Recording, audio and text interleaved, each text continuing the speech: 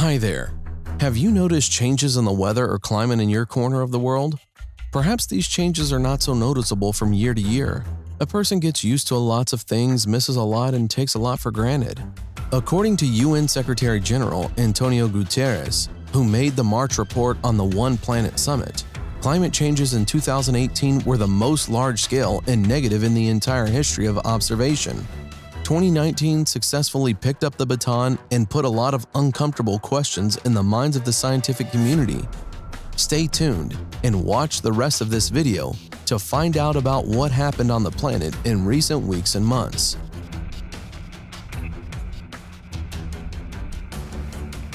There are disputes about what awaits us in the near future: global warming, or does a small ice age continue?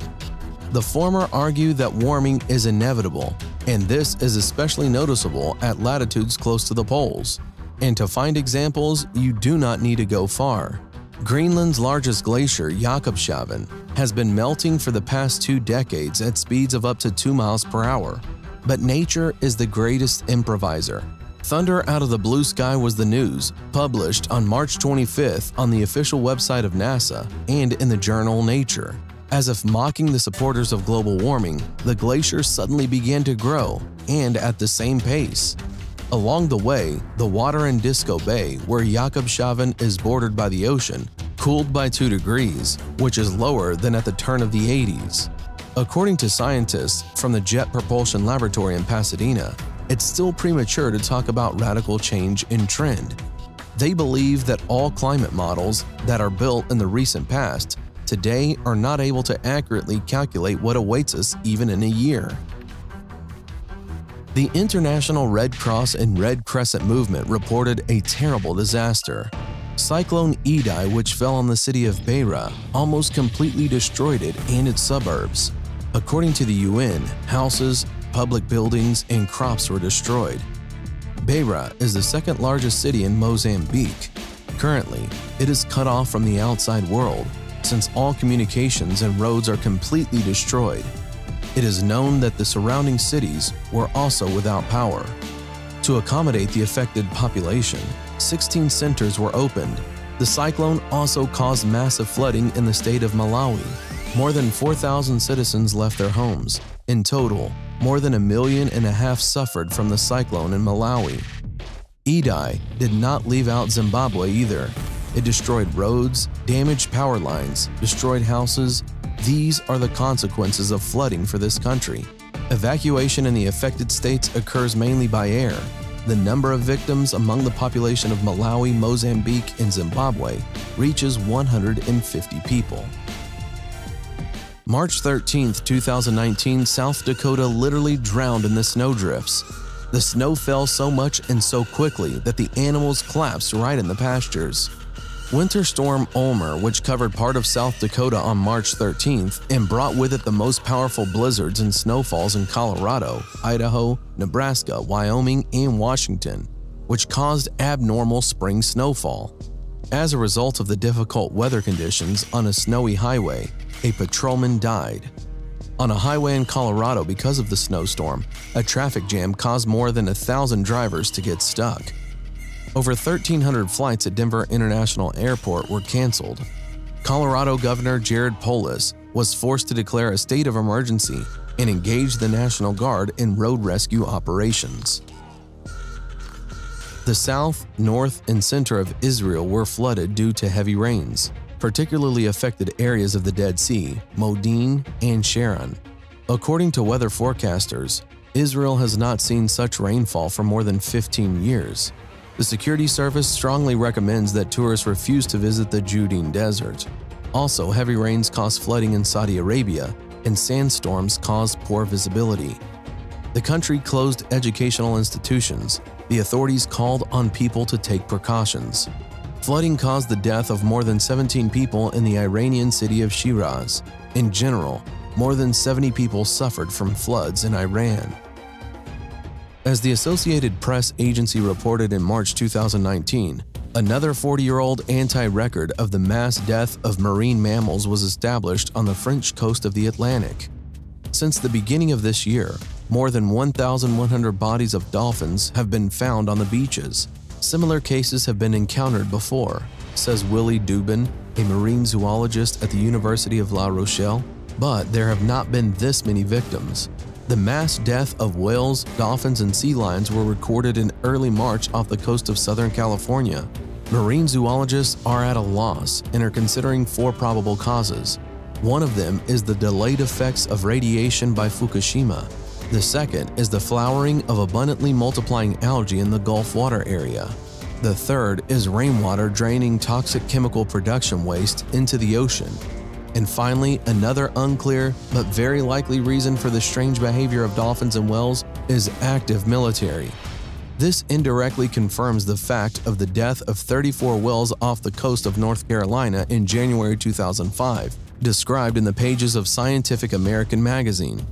Then the tragedy occurred as a result of the use of low-frequency active sonar, LFA, designed to detect the enemy's ultra-quiet submarines. Such sonars, bypassing the court's decision, have been widely used since 2002 in 70% of the Atlantic, Pacific, and Indian Oceans.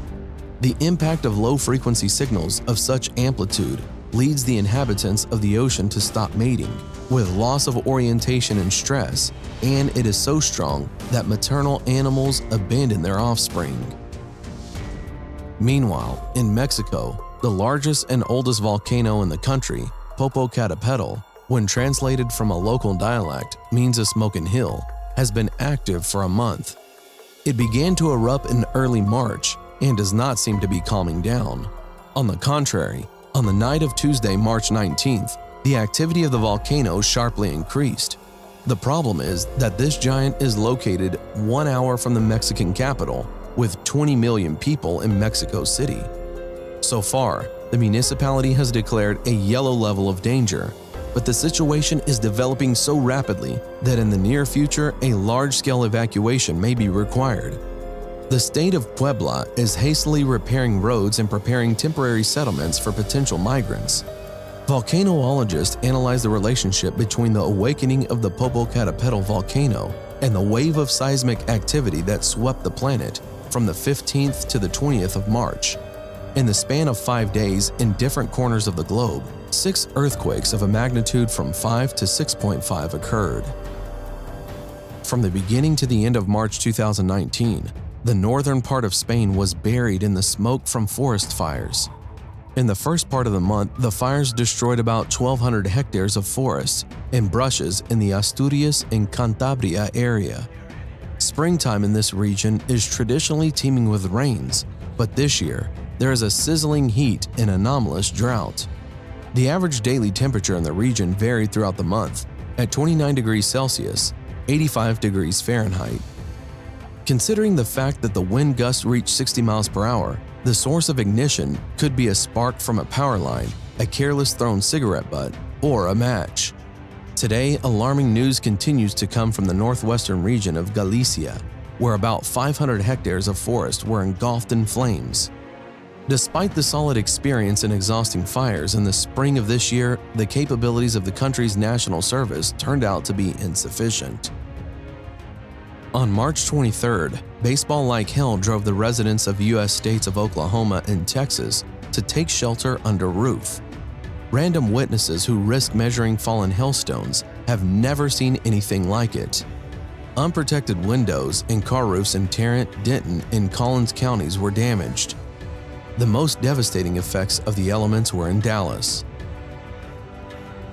And to Australia, scientists predict in the near future eternal summer. According to scientists, the average daily temperature will increase by almost 4 degrees Celsius, and in some parts of the country even more. Thus, Australia will be completely deprived of winter in its usual form, and the summer will become truly sultry. The air temperature will exceed 40 degrees Celsius, 104 degrees Fahrenheit. It is worth mentioning that last summer was for Australia the hottest ever. The heat caused the drying up of water bodies and the death of many wild animals. Scientists believe that in the near future there will be much more client anomalies. But how much time do we have, and what should we prepare for? A reduction of CO2 levels cannot solve the global problems of mankind. Of course, not everything depends directly on us, But there are still things that we can influence. It is within our power to stop polluting the air and poisoning the ocean. It is important to remember that caring for the land is not a prerogative, but a responsibility to begin to act. That's all for today. Put like if you liked this video. Thanks for watching. Subscribe for more.